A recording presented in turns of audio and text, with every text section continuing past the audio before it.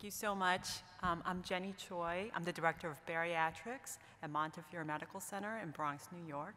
I want to thank the moderators for inviting me to give a talk on leak after gastric bypass. What I'm going to be talking about is probably not quite as sexy as Dr. Nguyen's talk, but I'm going to talk about early detection and management. I have no disclosures. So the incidence of gastric bypass leaks have gone way down. It used to be as high as 8% or so, but in the recent years, as we've gained more experience, better technique, it's gone down probably to less than 1%. And these leaks can happen anywhere along where the staple lines are or where the anastomoses are. And this typically happens most commonly at the gastrojejunostomy. And with this experience, we've learned that the factors that are associated with higher risk of leak are the super obese patients, BMI 50 and above, male, because they carry a lot of visceral fat, and patients with multiple comorbidities. And as you know, the patients are getting sicker and heavier. And obviously, the revisional bariatric surgery has the highest risk of leak. So what's really the big deal about gastric bypass leak? Dr. Nguyen just told you sleeve is gaining more popularity, so why do we care about gastric bypass leaks? It's still one of the leading causes of mortality along with PE, and it's a major cause of litigation. And typically it's because of delay in diagnosis and treatment. And if you've had any of these leaks, it can be devastating. The patient's in the hospital forever, ICU, and some family member will have your cell phone number.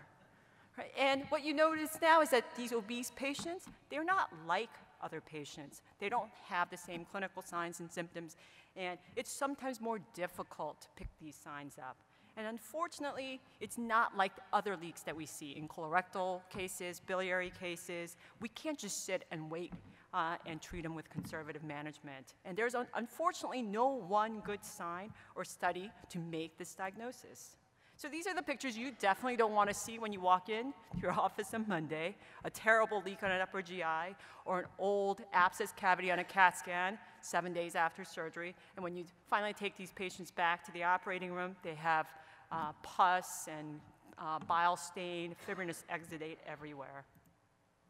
So how do we prevent these leaks from happening? So some of it's sort of a surgical mantra, right? You want to make sure you pick the correct staples, right? You want to make sure because the stomach has different thickness, you want to make the right choices. And some of it's sort of what's been taught all along residency and training. You got to have no tension, no ischemia, and you want to make sure there's no distal obstruction. So some of the other techniques that's come around, we have now more options.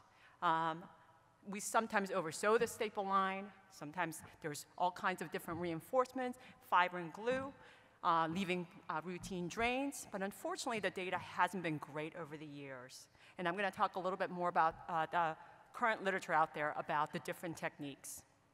The one thing that the data does show is that there's no difference between different types of technique, anticolic, retrocolic, or the different types of EEA, linear, or hands-on anastomosis. So let's talk about staple line reinforcement because we've been talking about this for years. So this is a recent paper that came out, screened almost 17,000 articles and looked at, after screening, looked at 295 studies and looked at over 56,000 patients and looking for leaks, and obviously the rates are low. And take into account that this is a meta-analysis and it has the usual pitfalls of meta-analysis, being unable to control for the different factors. But given that this is such a large study, I think it has some merit. And if you see, if you do nothing, no oversewing, no reinforcement, the leak is as high as 2.6%. But it goes down with oversewing, with other reinforcements being the lowest with the pericardium, down to about 1%. The one caveat to this study was that it was an industry-sponsored study. And you don't have to guess to know who benefited from this study. But this is one study, but it's got a large number of patients, so I think it deserves some merit. But if you look at a different study, it says completely something different. This is a Michigan bariatric database that looked at over 16,000 patients with 71 leaks. It's a case control, and they matched it to 1:2 ratio with the normal controls based on body mass index, sex, and the year of procedure. So this study showed that the buttressing material had a higher rate of leak, odds ratio of greater than 8. And the other thing that looked at was that fiber and sealants were associated with lower rate of leaks. So what this tells you is that the data is sort of all over the place. It's not clear that there is one best technique. So if there's no way to minimize or there's no best practices of surgery, how can we detect these leaks early and treat them? So people started leaving routine drains. And so what was the rationale? Why? Because you want to detect as fast as you can, and if there is a leak, you can control for it, so you don't have to take these patients back to the operating room. And so I just highlight one of many studies that are out there. Routine versus no drains. And it basically shows that there's a higher rate of a leak with a routine drain. And it didn't change the number of patients who needed to go back to the operating room. And if you look at any other literature, looking colorectal data, Whipple data, the leaving routine drains longer than 3 days post-op actually increases the leak rate. So routine drains are no good. So what do you have to actually do? You gotta rely on what the patient looks like, right? The clinical signs and symptoms. And there's a myriad of signs that we look for. But don't forget, these patients don't have the same signs that we see for normal physiologic patients. And the one factor that's been shown to be sensitive for a leak or other complication is a tachycardia greater than 120 per minute. Can you fast forward to the next slide? Oh, thank you. So this study just highlights that. The associated factors seen in this study with gastric bypass leak are tachycardia, respiratory distress, and low urine output. And these patients who have these heart signs likely need to go to the operating room. But let's say you have patients that they sort of linger, they don't quite have these signs. What do you do with them? So people decided maybe a routine upper GI is the right answer. If there is a leak, let's find them. And typically, these were done post-op day 1 or 2. And this is a large meta-analysis that looked at routine versus selective upper GIs. And what you see is that when you do a routine upper GI, there's a huge number of false negatives and false positives. The sensitivity is less than 70%. And when you do selective upper GIs, even with clinical symptoms, this sensitivity is still low. What that really tells you is that a negative upper GI doesn't really rule out a leak. Surgery is probably the only definitive test. So what tests are you left with? So we talked a little bit at the upper GI. CAT scan, blue dye test, amylase that you can test through the drain, and a CRP. And I'm going to talk a little bit about each one of these. So this study actually looked at some of the things that we've discussed. The risk factors sort of confirm what we already know. BMI greater than 48, tachycardia, hypotension, white blood cell count above 15. Those are risk factors that are associated with a higher rate of leak. And if you look at the diagnostic tests here, CAT scan is actually the most sensitive in this study. But the false negative rate was still 15%. But keep in mind, CAT scans are actually a very good test to look for other things, right? The patients who have tachycardia hypotension, the other killer, other mortality risk is a PE. And obviously, that will help you rule that out. And the PE is the one thing that will keep you out of the operating room. And if you look at the methylene blue test in the upper GI, false negative rates were almost 30%. So CRP has been a marker that's been used in other areas. And this is not something that we've used routinely in our institution. And this is a very small study, so keep that in mind. In other areas, such as colorectal, pancreas surgeries, they look at CRP, and this has been associated with finding leaks or complications, typically on post-op day 4 with a cutoff level of 140. In this study, they only had 17 leaks, and the CRP was checked, and they looked at sort of different series from post-op day 2 to 7, and sensitivity was 100%, and the specificity of 84% on post-op day 2.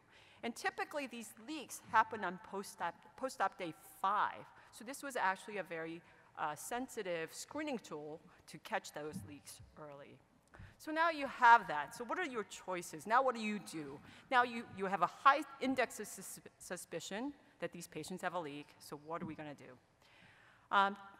historically, we used to have to prove to ourselves that the patients had a leak, right? Typically, if you're not positive that the patient has a leak, they didn't go to the operating room. So if you look at the earlier data, when they looked at 5% leak rate, their conservative management was almost 65, 70%.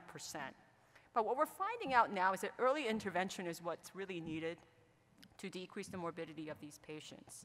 And if you look at this study, there was 64 patients at the rate of a little over 1% that had a leak, and these were divided into early and late leaks.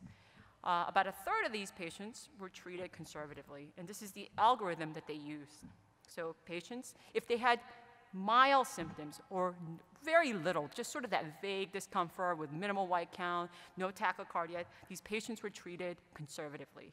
And over time, part of the workup was getting a CAT scan and doing a percutaneous drainage as needed. For the patients who had severe symptoms, some of the, like the ones that we just talked about earlier, these patients went to the operating room. And I think this is actually a very good point about this paper, is that they looked at early versus late outcomes. So if this is not from the diagnosis, but this is from when the patients first started having symptoms. If the patients were treated less than 24 hours after the initial advent of the symptoms, patients did a lot better. And if you look at the two studies, less than 24 hours, average of 14 hours versus 43 hours for the delayed group, the ICU patients requiring ICU treatment, length of stay, are almost double, triple to that of the early group. And the two mortalities that happened in this study, they were both in the late group. So in conclusion, what does this say? Incidence of leak after gastric bypass are low, and it's getting lower, but they can still be devastating. I didn't talk about the jejunal-jejunostomy leaks, but the mortality of jejunal-jejunostomy leaks, 40 to 50%. And they typically, however, happen still around the gastrojejunostomy around post-op day 5 to 8. But if you know the way we're going, the patients are leaving by post-op day 1 or 2. So we're probably not going to see these patients when they start to have these symptoms of a leak. And there's no clear surgical technique that says one is better than the other. Reinforcements, overstitching, it's not clear. The data is very mixed on whether one option is better than the other. And the drains and routine studies, they have no clear benefit, and it has increased cost and patient discomfort. And I didn't mention this earlier, but getting an upper GI the next day increases your length of stay, probably by another day or two, and the patients really hate having drains. Oh. And the reality is there's no one modality that can make the diagnosis. And I think CRP is kind of an interesting thing I haven't used before, but I think that it could be a valuable adjunct tool to helping that early diagnosis.